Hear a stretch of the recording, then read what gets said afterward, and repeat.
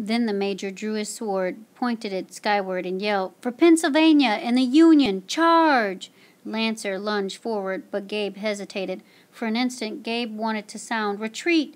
to save Davy fighting in the front lines, but there was Orley somewhere on the other side. Again the major commanded, "Charge! Charge!" but no sound came from the boy. What could he do?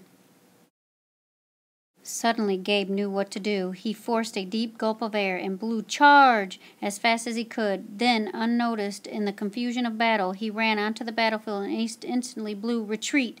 mimicking Orley's style, and for a brief moment the firing stopped.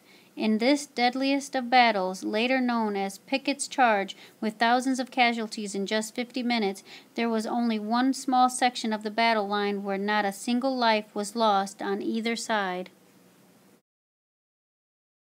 At dusk on that final day of the bloodiest battle in American history, a young bugler climbed to the top of Cemetery Hill. He stood on a caisson to make himself taller, for he was only 11.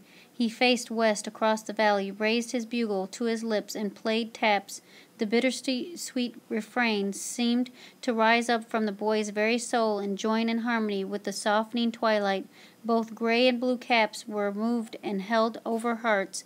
The shell-shocked folks of Gettysburg emerged from their cellars, and for a moment the pain of the wounded was ceased.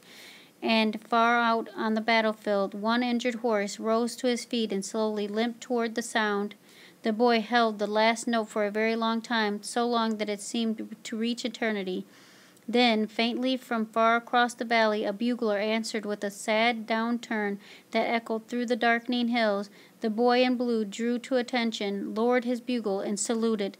The Battle of Gettysburg was over.